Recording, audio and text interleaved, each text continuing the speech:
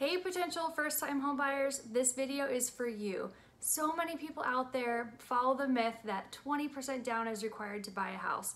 Let me tell you that is not the case. We have plenty of programs out there. I would love to connect you with a lender to look at what's best for you, but usually you can put down as little as 3.5%, 5 to 10% would be great as well.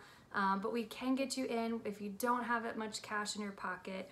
Of course, you've got your down payment. There are closing costs involved as well, but reach out to me. Would love to chat, but you can definitely buy a house with not as much money down as you think. Homes really are, though, more affordable than you think as well.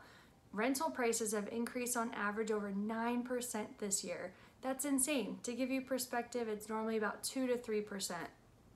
So imagine when you rent, that price is going to continue going up. But when you buy a house, you're going to be locked in with that mortgage rate for 30 years.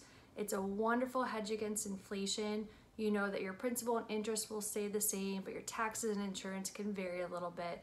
But at the end of the day, you're building equity into your home and not your landlord. So we'd love to chat with you more about how buying a house can be affordable. It's also gives you some pride and sense of ownership and just a place to call yours. So would love to help you talk through this, connect you with lenders, look at some numbers. So feel free to reach out anytime and I would love to help. Thank you.